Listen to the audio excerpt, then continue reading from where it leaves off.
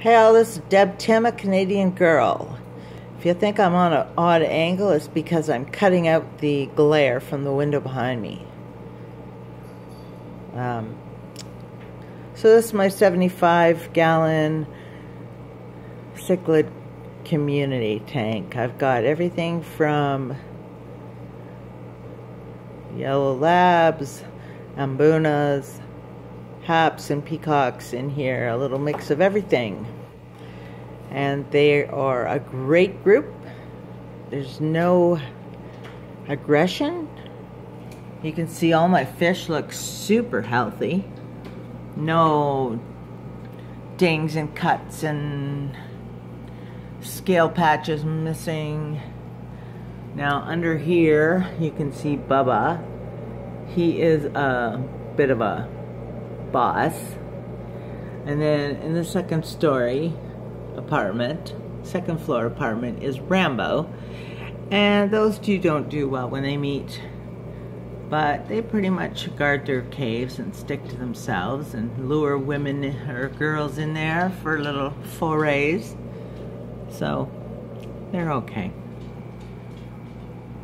I was going to rehome them, but I decided I like them. Rambo was one of my very first. And when I got him, he was only like an inch big. Now he's like 4 inches. I don't want to give him up. He's special to me. You can't see him in there, but he's in there.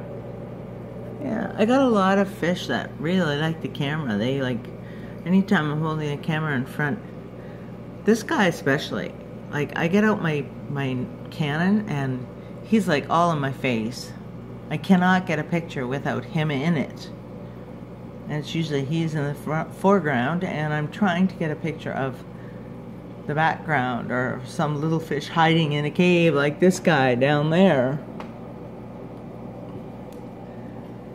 But yeah, anyway, I think my rocks piled up pretty good. Took me a couple tries because hubby was working on the cabinet that this tank is on and caused a bit of a avalanche. But actually the second time I stacked them, I think they look even better. And they're solid. Like I take my hand and push on them and they're not moving. Like there's rocks right underneath, right through the substrate to the glass. So it's not like they can be dug under and shifted and stuff.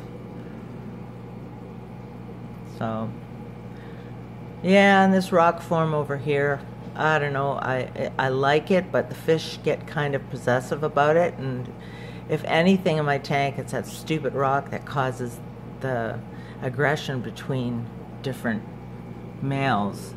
So I have thought about getting rid of it and just getting more rock and piling them up. The rock looks really cool, I think, and you know, I live in the country, so anytime I'm driving by, I'm like straddling the yellow line in the middle because I'm trying to watch both sides for stones.